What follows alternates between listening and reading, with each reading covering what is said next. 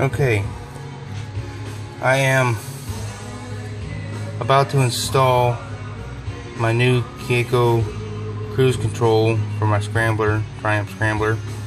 I ordered this, I think it was Sunday night or Monday, one of the two.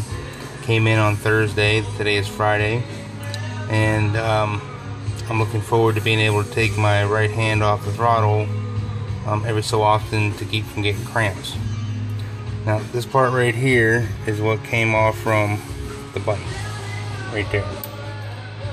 I just took that off the motorcycle, and this is the part that replaces it, and as you can see it pretty much matches. So while this is fairly expensive at $120 and $7.95 shipping, it is well made. It's exactly the same weight as this one, and it feels, even though it's bigger, it is the same weight, and it matches fit and finish.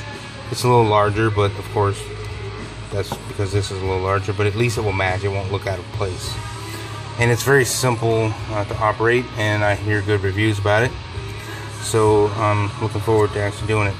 This is what you get with it. You get the unit itself, you get the crush washer that puts the friction on your grip, you get a new bolt so that it fits correctly, and you get a little Allen wrench so that you can adjust, if I can find it, there it is, so you can adjust when this contacts the distance between this and this shoulder right here, so that when it contacts this friction nut, so as the friction, or as the crush washer wears, you can adjust that so that it will maintain friction as you need it to.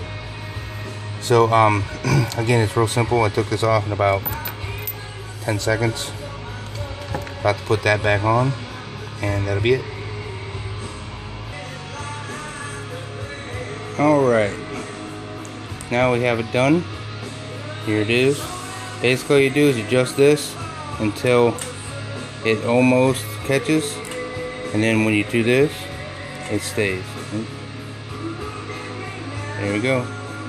And then you can force it back so that, you know, if you need to go off the throttle, it's not locked in.